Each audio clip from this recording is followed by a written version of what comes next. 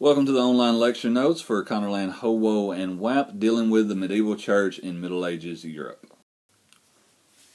So the first thing we're going to talk about is kind of a broad overview of the powers of the church and how influential they were in people's lives. I cannot overstate how important or how unifying the church was to people in a time when there's not a lot of unification going on. I always use the term life is cheap back then. Lifetimes were short. It was very dangerous. You could die at any point from famine, from invasion, from a wide variety of things. So within that, people needed some kind of sense of security, some kind of sense of stability. And for the most part, the church during this time in Europe provided that.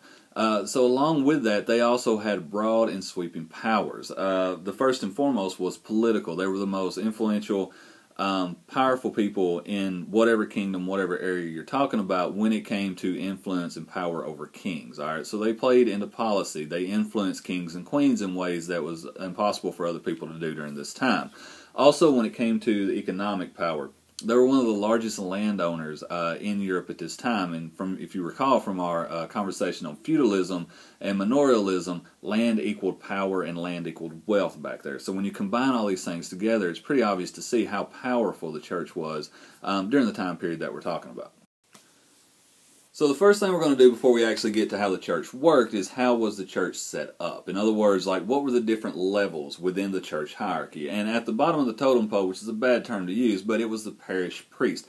He was the guy who worked day to day with people. He was the guy that was in the village, in the town, in the city, whatever it was, who directly served the people. So as far as the basic responsibilities and duties of the parish priest, there were several things that they were kind of in charge of. First of all, and this is the main term of it, and everything else kind of falls from that. I didn't indent on it. But it dealt with sacraments, which are ceremonies in which you got God's grace. And these things consisted of things as following.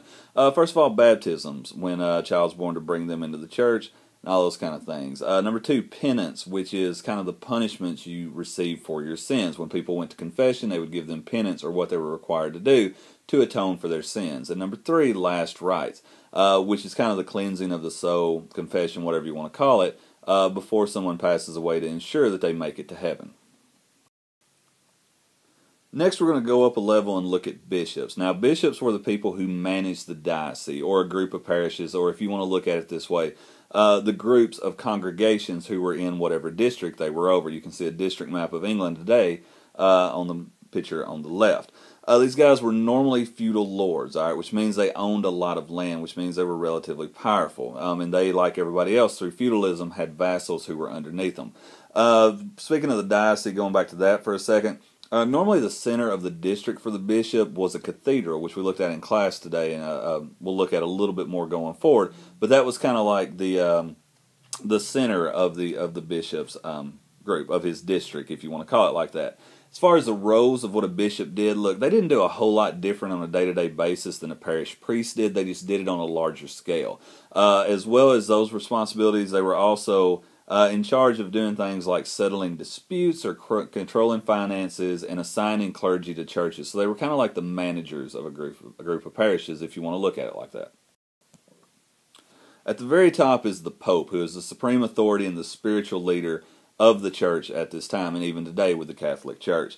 Some of the things that they do, he handles matters of doctrine. He kind of sets the tone and the direction for the entire church with policy, with doctrine, with whatever you want to call it. He did have help in this. It wasn't a one-man job. He would normally be advised by a group of cardinals, which was another level on the hierarchy, called the Curia, and they would kind of just help him out with any dilemmas or any problems that he had. Next on the list are monks and nuns. Now, these guys weren't officially a part of the official structure of the church, but they were people who served an important purpose as far as reaching people, spreading the message, and helping people out during this time.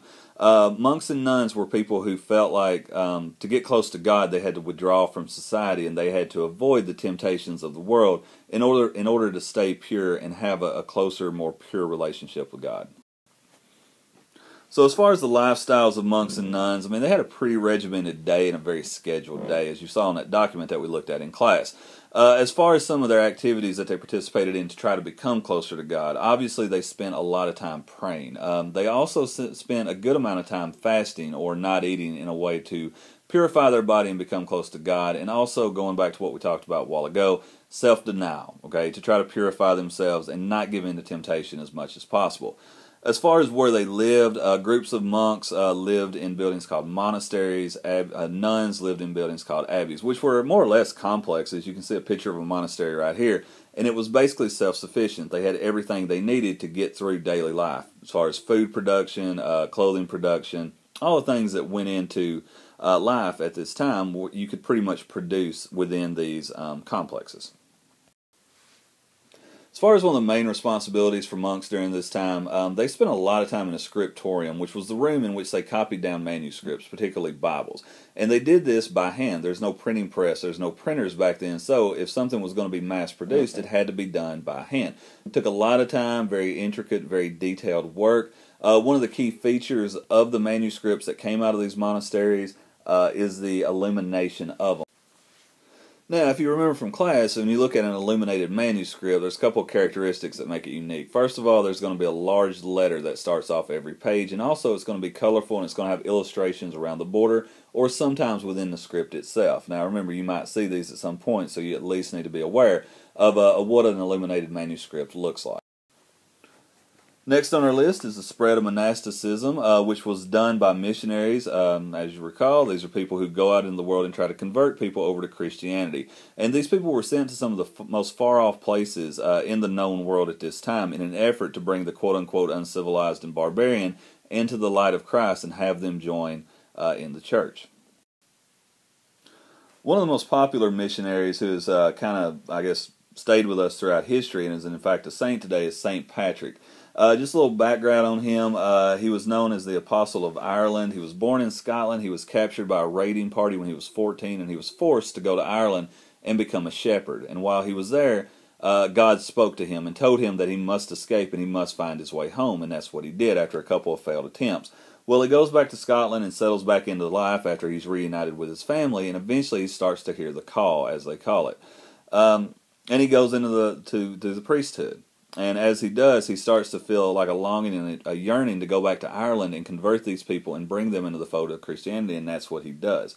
So he leaves, he goes to Ireland, and he converts an incredible amount of people over to Christianity to the point where Ireland is a predominantly Catholic nation to this day.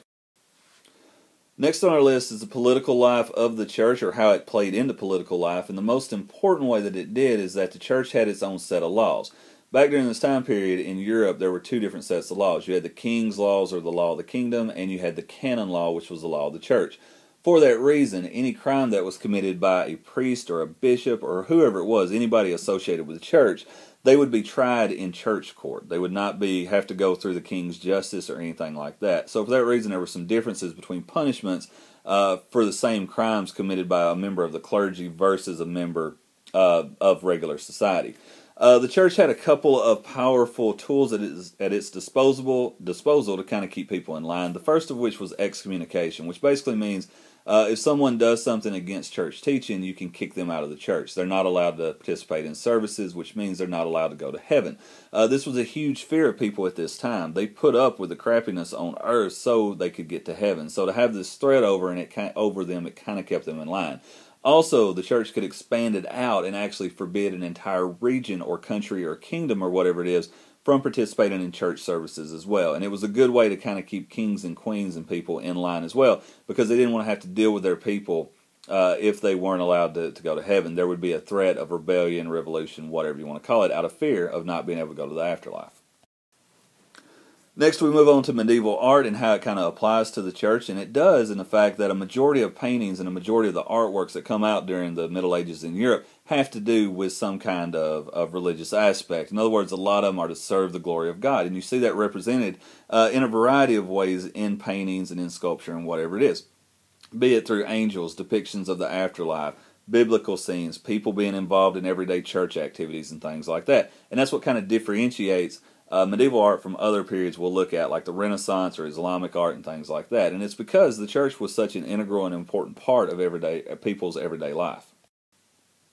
So real quick, I'm going to go through a couple of examples. I'm not going to describe a whole lot about them because we kind of looked at them in class, but take note of the key themes that we've talked about and how these paintings serve to glorify God and do things like that. You see depictions of angels in a lot of them. It's obviously a biblical scene. and all those kind of things. And you'll notice these as you go through and look at these paintings. Another key cultural component that the church played a large role in during the Middle Ages was the architecture of the time period. And the form of architecture for Middle Ages Europe is called Gothic architecture. And if you see any buildings, you need to be able to associate it with that. A couple of key characteristics of this. One is kind of how it goes vertical. It reaches up to the sky towards heaven, because a lot of the buildings that were built in the Gothic architectural style were cathedrals or large churches. Another key component was the flying buttress, which you see right here, and it's the innovation that allowed buildings this large and this vertical to be able to stand up over time. Real quickly, just a couple of examples of Gothic architecture. You've got Chartres Cathedral in France, one of the best known cathedrals in France even to this day. You've got Cologne Cathedral in Germany. You can get an idea of kind of the span of these buildings when you look at it. Obviously, this is from World War II era when they're getting bombed. But even with the architecture and the size of the buildings during then, the size of the church overwhelmingly dwarfs anything around it. So you can see how the cathedral was kind of like the centerpiece of the society, and it was the showpiece for a lot of towns and cities during the Middle Ages. Another component of cathedrals was stained glass, which you even see in some churches today. Normally back during this time it would depict events from the Bible and things like that, in incredible detail, very vivid, very bright, and things like that. So as you can see here, this is kind of a blown up version of the stained glass pictures we just looked at in the last slide. And it gives you an idea of the detail and the effort and things that went in. And remember, this was all to serve the glory of God, much like the artwork and things like that.